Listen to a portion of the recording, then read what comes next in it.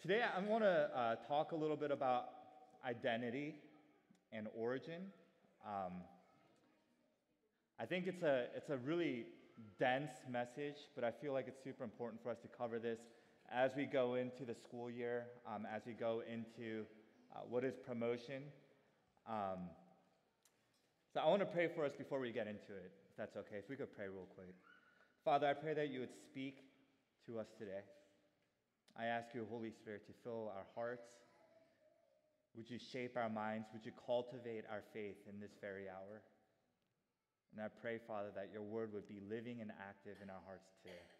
In Jesus' name, amen. The reason why I want to talk about identity and origin is a couple things, but the first thing is, real quick, can you guys name this movie?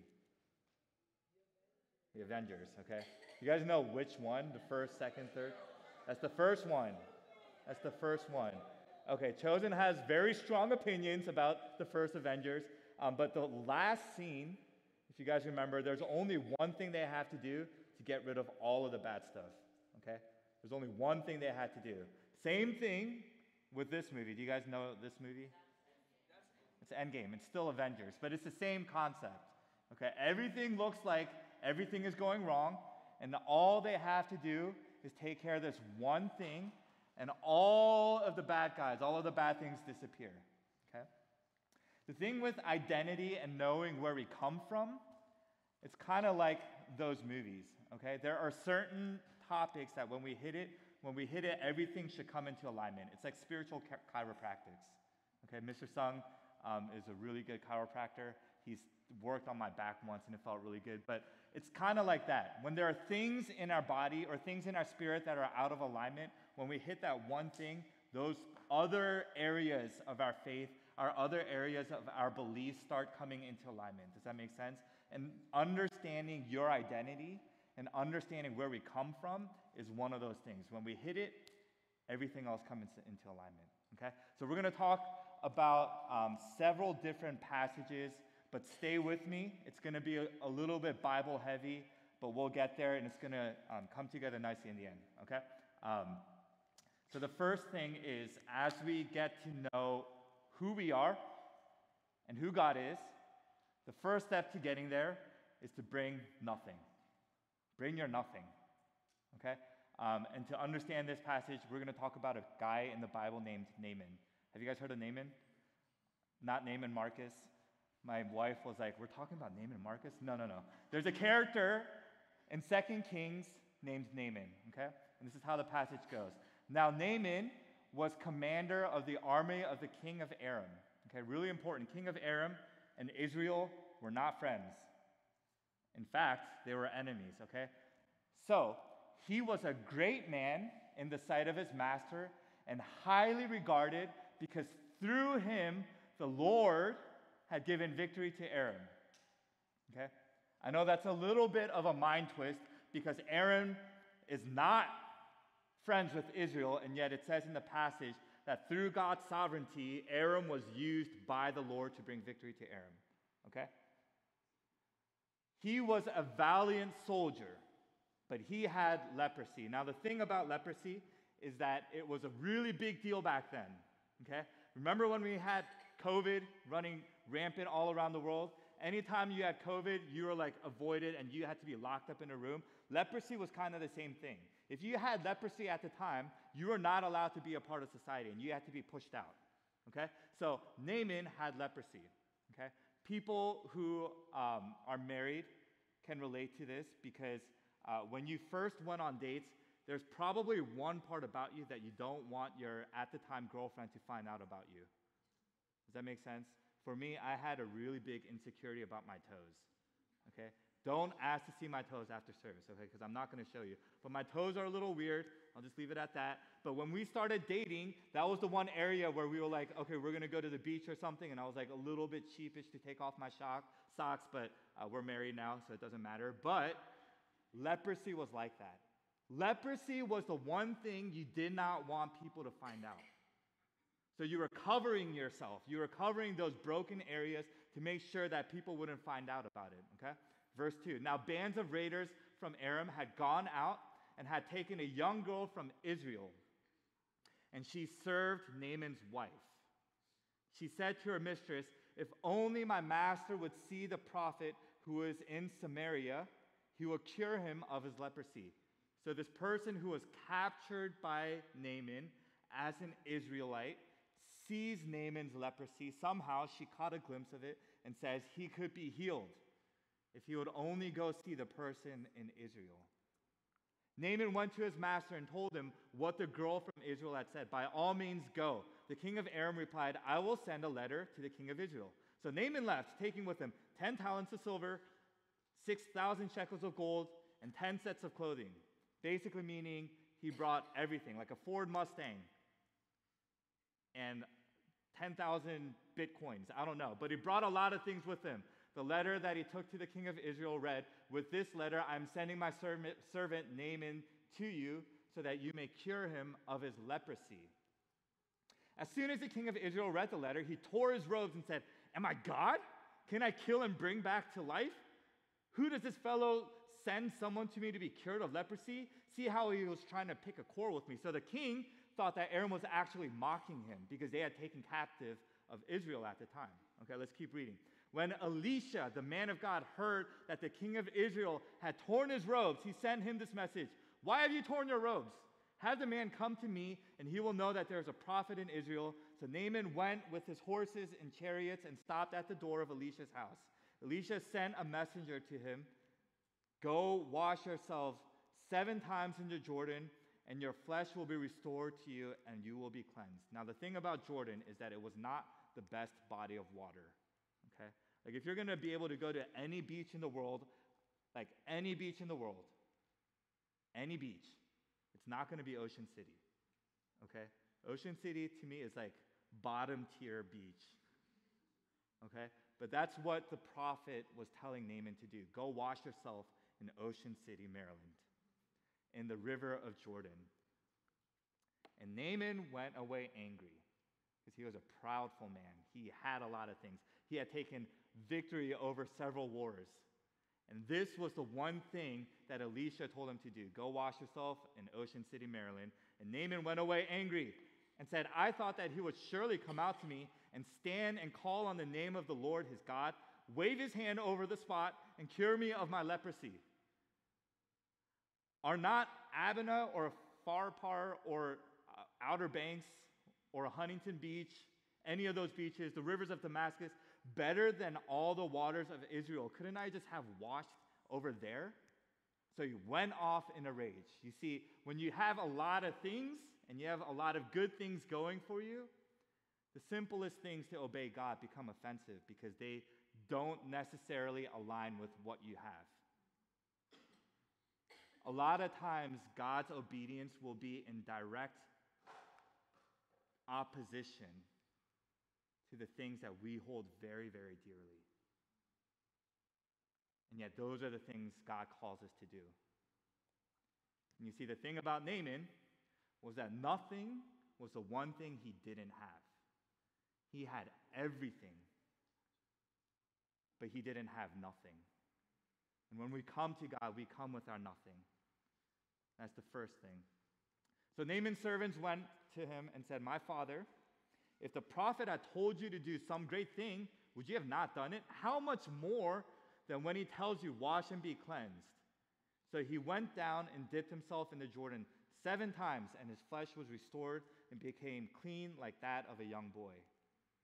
You see, Naaman's servant was like, if he told you to do something like majestic, like blink your eyes 72 times and then dip yourself in like golden water, then you would have probably done it. But because it's so simple, if the obedience of God is so simple, why don't you just do it? You see, God doesn't demand that we do extravagant things. He cares about the little things. God doesn't care about all of the acts of glory and obedience that happen at Transformation Retreat. God cares about your step of obedience on a Tuesday, and on a Wednesday when no one's looking, or on a Thursday when your parents aren't home and you decide to do dishes. God cares about the simple obedience. Then Naaman and all of his attendees went back to the man of God. He stood before him and said, "Now I know that there is no God in all the world except in Israel. Please accept a gift from your servant." The prophet answered, "As surely as the Lord lives, whom I serve, I will not accept a thing." And even though Naaman urged him, he refused. So the story of Naaman is this. He's not a Jew. He actually took captive of a Jew. He had leprosy and was healed in Israel, which is crazy to think about. He was not part of God's holy people. He was not in the nation of Israel. And Naaman had everything, but God wanted his nothing. And yet, in spite of all of this fluctuation, Naaman got healed. Okay? Why is this important? Because Jesus references Naaman as well. I don't know if you guys knew this, but Jesus references Naaman one time. And that one time is when Jesus begins his earthly ministry. Okay? So in order to know our identity, the first step is bring your nothing before God. The second step is leave your past. And here's what I mean by that. Luke chapter 4, verse 16 through 30. Okay? This one is a little bit long, so we're going to go through this part pretty quickly. Okay? So, and he, being Jesus, came to Nazareth, where he had been brought up. So he was raised up in Nazareth, and he came back. There he was. And as was his custom, he went to the synagogue or church on Sabbath day, and he stood up to read. He's reading the word of God in front of everyone. And the scroll of the prophet Isaiah was given to him. He unrolled the scroll and found the place where it was written, "The Spirit of the Lord is upon me, because he had anointed me to proclaim good news to the poor. He has sent me to proclaim liberty to the captives and recovering of sight to the blind, to set liberty to those who are oppressed, to proclaim the year of the Lord's favor." And he rolled up the scroll and gave it back to the attendant and sat down. And all the eyes in the synagogue were fixed upon him. And he began to say to them, "Today, the scripture has been fulfilled in your hearing." Basically saying everything you studied about the Messiah who was coming to restore the kingdom of God is today. It begins today. This is exactly what Jesus was saying. And all spoke well of him and marveled at his gracious words that were coming from his mouth. And they said, "Is this not Joseph's son?" And he said to them, "Doubtless you will quote to me this proverb, 'Physician, heal yourself. What we have heard you did in Capernaum, do you hear in your hometown as well?" And he said, "Truly I say to you, no prophet is acceptable in his hometown. But in truth I tell you, there were many widows in Israel in the days of Elijah, when the heavens were shut up 3 years and 6 months, and a great famine came over the land." There's our boy Naaman right there. "And Elijah sent to none of them, but only to Zarephath, the land of Sidon, to a woman who was a widow. And there were many lepers in Israel in the time of prophet Elisha, and none of them were cleansed, but only Naaman the Syrian. When they heard these things in the synagogue, they were filled with wrath. And they rose up and drove him out of town and brought him to the brow of the hill on which their town was built, so that they could throw him off a cliff." Pretty intense, okay? But there's our boy Naaman right there, okay? Jesus references Naaman to make a point. Naaman did not belong to the land of Israel. The people who were standing before Jesus in the temple supposedly belonged to God because they were Jews. And Jesus is saying, no prophet is welcome in his hometown.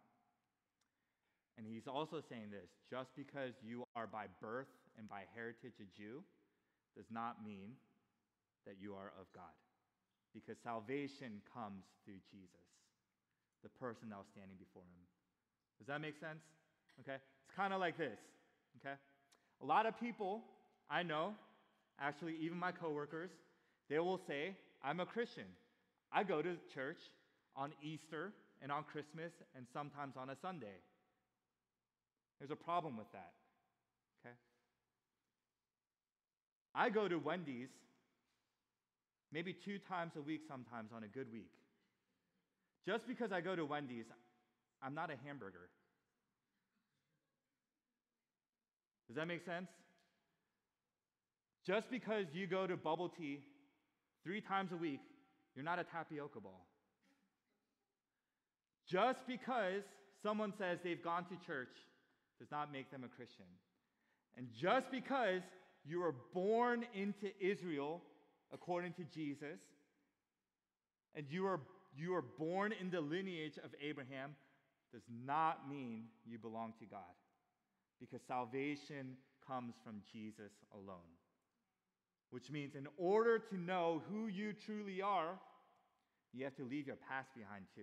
Everything that you think about yourself, whether you grew up at Hope Church or you've been to VBS 17 times, does not make you a Christian.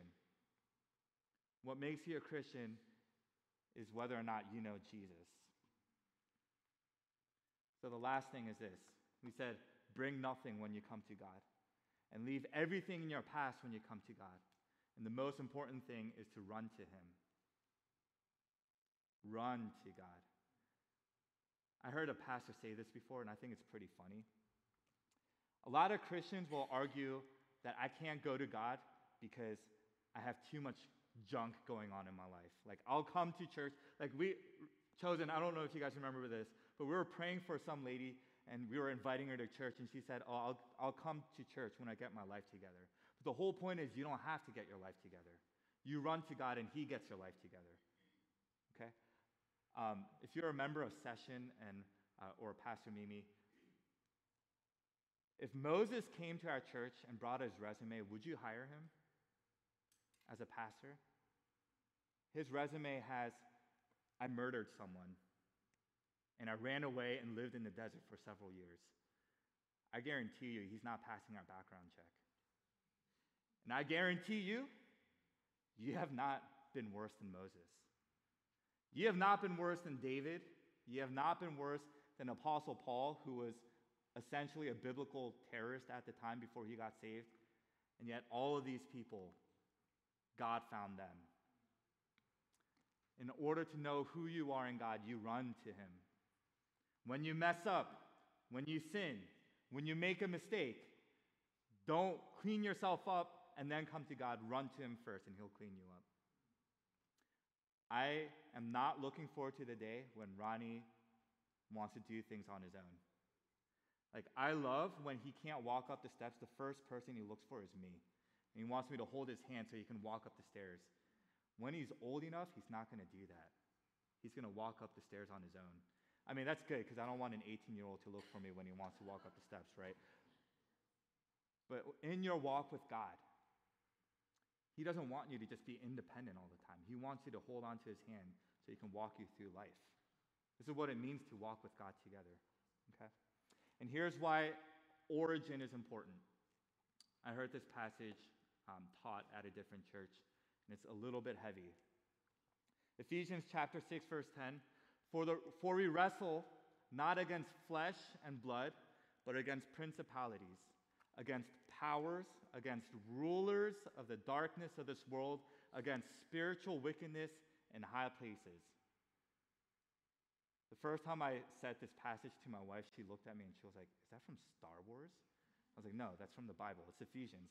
But this passage is quoted quite a lot when we talk about spiritual warfare. For we wrestle not against flesh and blood, but against principalities, against powers, against rulers of the darkness of this world, against spiritual wickedness in high places.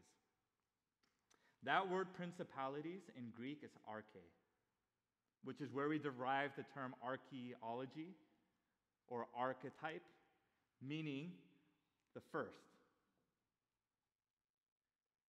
When I first heard someone say that, I had to look it up myself, and sure enough, I found in many different places here.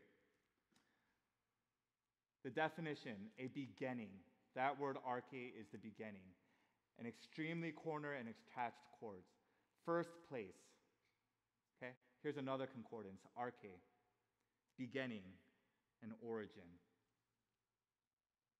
The origin. Think about that. The passage we just read said this. We don't wrestle against people, but we wrestle against principalities or against the origins of life. I don't know if you're tracking with me, but right now, for as long as I can remember, the attack has always been on origin, which is why we talk about Big Bang Theory, which is why we talk about evolution theory, which is why right now people can't figure out whether or not you're a boy or a girl at birth, and they don't want to define that, which is why they're trying to go back all the way to the origin, because without the absence of God, nothing is defined. Which is why the attack from this world right now is to remove God from the origin. Because if you remove God from the origin, nothing is defined. And if nothing is defined, nothing really matters.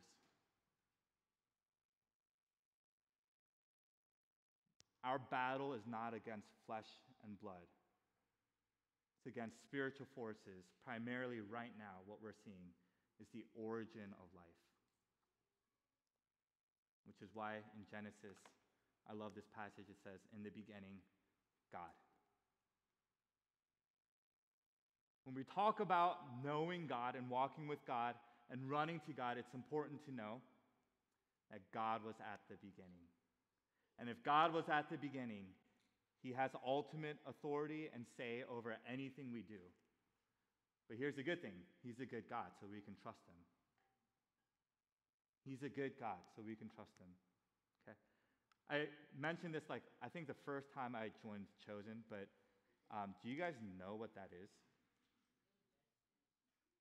Did you say a jet suit? Oh, a jet ski. That is not a Yeezy. It's like a Jeremy Wang kind of shoe thing. This shoe is over $1,000. Yes, I agree with you, okay? That goes on your shoe. That goes on your foot, okay?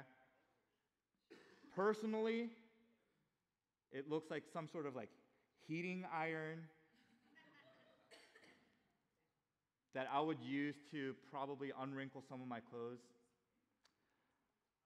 So if I took that shoe, went to the designer and said, hey, I know you made this, but actually, I think this is a heating iron. What would he say to me? He would tell me, I don't care what you think. I made it. I get to define what I made. It doesn't matter what I think. I could use it as a heating iron all I want, but it doesn't change what that actual object is. Okay? Here's another one. Anyone know what this is? Oh, wow, you guys got it. It is a purse. I was genuinely confused. It looks like a very shiny ball of yarn that was orchestrated together very intricately, but that is a purse. It also looks like spaghetti noodles, in my opinion, okay? But in actuality, it is a purse. A very, very expensive purse.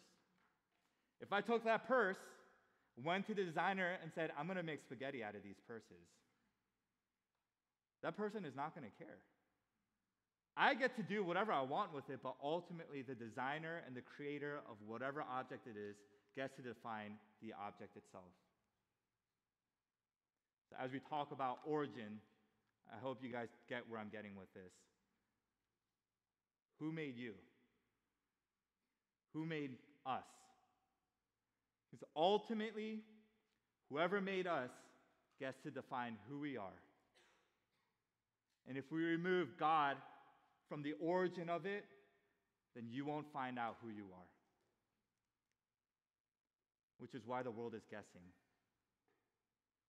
The world is guessing to figure out your identity, and they're telling you to try all of these different things to figure out who you are, and in trying different things that are weird, you might figure out who you really are and discover that you have a specific identity. And here's a problem with that. Statistics are coming to show out that the more you do that, the more you lose yourself 10, 15 years later.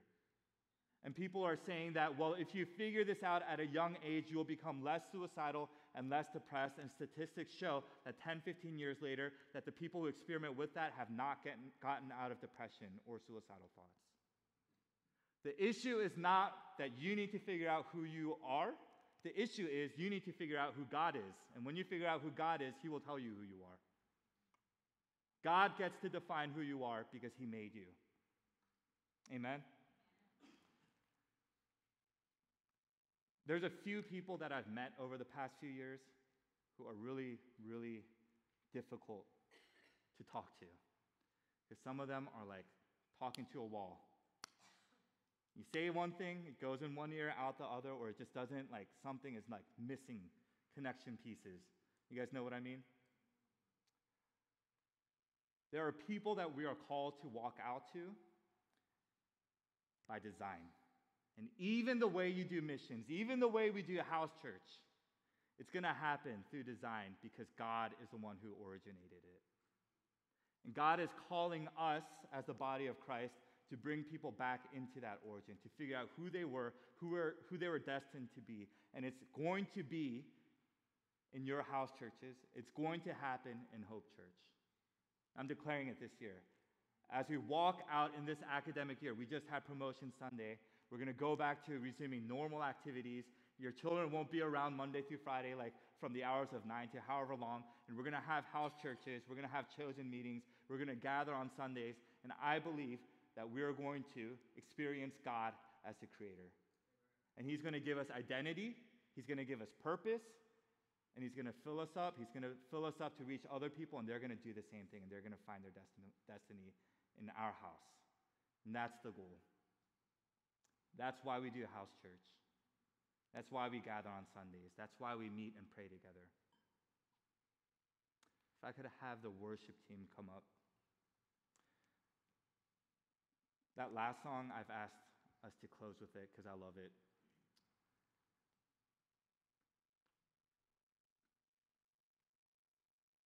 If you've grown up the way I've grown up, running to God when you make a mistake is not your first instinct. If you've grown up in a house like me where making mistakes was not the best thing to do, running to God is not your first instinct. I love my parents, but we did not grow up in like a healthy home at the time, and I see that now. Some of you guys chose, and you guys are growing up in nice homes, but a lot of us didn't. It wasn't okay to make mistakes. And if that translates, and if that's been your experience, where when you make mistakes, you are punished or you are criticized, some of you guys were spanked. I'm not saying all spanking is bad, okay? I believe in biblical discipline. Amen. But what I'm saying is if you grew up in a home where there was borderline physical abuse, or if you grew up in a home where making mistakes, you weren't met with grace when you made mistakes. And if you think about it, and if that's translating into your relationship with God, we need to address that. Because God is a father who wants us to run to him when he makes mistakes. There was one time I was at a Starbucks in Rockville. I saw a young girl pull out her car and run into another car while the owner of the other car was standing right there. And that lady went up to the driver, and I was there for this, and the driver of the car was a young high school girl, and she started bawling, like crying hysterically. And the lady was like, the person whose car got hit, like she went from angry to sad, like in like the span of 10 seconds. And she was like, "What's wrong?" And the driver, the young girl said, "My dad's gonna kill me. My dad's gonna kill me." And the lady, for the next several minutes, was trying to comfort her, letting her know, "No, it's gonna be okay. It's gonna be okay." This is the person whose car got hit. That's been my experience for a long time growing up, before I truly knew who God was. Every time I messed up, my thought was, God's going to kill me, or he's going to punish me, or he's going to teach me a lesson through another bad thing that's going to happen, and I'm going to have to learn how to correct myself.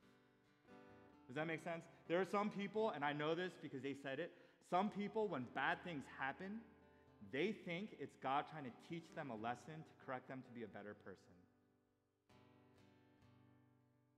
God does not want us to run away from him when things happen. He wants us to run to him. We we got to get this part right. God is our creator. He is our Father. Does he teach us and correct us? Yes, he does. But if it's causing you to run from him and not towards him, that's not from God. And if there are things that happen that cause you to run from him, those are things that need to be addressed. But it all starts in knowing your origin. It starts from knowing God was in the beginning and he created you. It starts from knowing who you are in him. Amen. Let's stand. I'm going to pray for us and we'll jump into some worship real quick. Father, I thank you that you've created us from the beginning.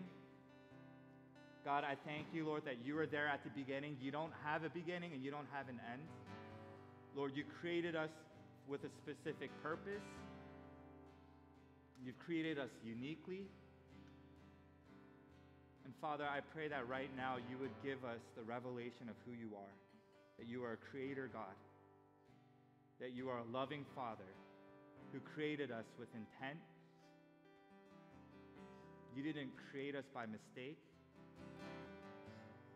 You didn't spin the world and say, let's see what happens. God, you've been intricately involved in our lives from the beginning. And Father, I pray right now for any of us who are struggling to find who we are or to find who you are. We surrender any of those questions to you right now. And we give you permission to define us. The same way anyone who created any object has permission and jurisdiction to define the object they created. Father, we declare that we were created by you, and we give you permission to define us the way you've called us to live. We're going to sing a worship song, and if that's you, if that resonates with you, during worship, engage with the Lord and just surrender to him. And I know for you, that's like, I don't even know what that means. Just start saying it to God. Start saying to Jesus that you give permission for him to define you the way he made you.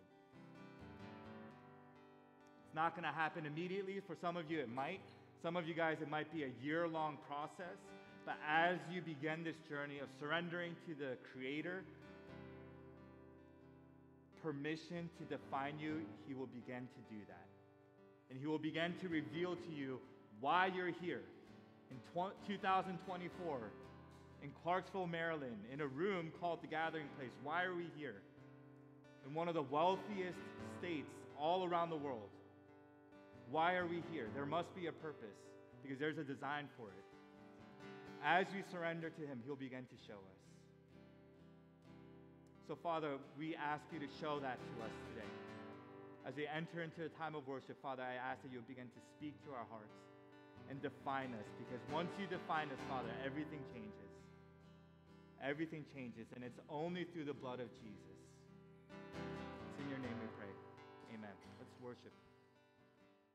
One of the things that we do to help us understand our identity is to receive prayer from your community. To hear what God says about you through other people, because a lot of times God likes speaking through a community of people and not just from one person. And so, as we normally do, if you want prayer or ministry, I would invite you to come up. But house churches and other ministries, if you see someone from your house church or ministry come up, I would invite you guys to come up and pray with them as well and speak identity into their hearts. And I'm going to close with this story, and then I'll do the benediction real quick. One of the best times of outreach I've ever experienced was in Baltimore, in the hood. And it was crazy. I don't know what happened to me and the two other people I was with. They saw a blind person with a stick on the other side of the road. And it was like 2 or 3 p.m. in the afternoon. So they run across the street, and I'm like, okay, I guess we're going. So I run and I catch up to them. And there's a blind guy with a walking stick waiting for his bus. I didn't have faith to believe that God was going to heal this person at all. Like, I had absolutely none. But the other 2 people I was with, they just went for it. They're like, hey, we want to pray for you. So we prayed for him. He started explaining that he had glaucoma, and so he couldn't see beyond 1 or 2 feet in front of his eyes. So if we held like 4 fingers in front of his face, if it was 2 feet, he could see it. Anything beyond that, he couldn't see. And we tested this just to make sure. The first 2 times, we were going for it, and we were praying for this person, asking God and believing. Well, I didn't believe. I didn't have enough faith. But the other guys there, they were praying, and they were believing for his healing, and nothing happened at all. And so we were about to walk away completely disappointed, and I just felt a nudge in my heart, like a tap on the shoulder saying, hey, tell him who he is. Speak identity into him. So instead of praying for healing, the next round of prayer, I just started praying, hey, this is who God says you are. You're a good man. You're a good man. God has seen some of the things that you've gone through where it was hard for you to make the right choice, but you did it anyway. God sees that, and he says that you're an honorable man. And for the next 5 minutes, we just start praying for his identity. And then after that, very quickly, I said, God, we pray for his healing of his sight. Instantly, his vision was restored 5 to 6 feet out. And we tested it in the middle of Baltimore. And I walked away where God was saying, I'm interested in healing, but I'm more interested in restoring hearts. I'm interested in restoring identity that the enemy is trying to take away. This is who our God is. This is who our God is. He's in the business of healing. He's in the business of restoring. He's especially in the business of giving us our identity in him. So, Father, I thank you, Jesus, that it's not too difficult for you. And if you've done it before, you'll do it again. If you've healed the blind before, you'll do it again. If you've given restoration to sight and to our hearts before, you will do it again. And so, Father, I'm asking you in this season, Father, that you would restore identity.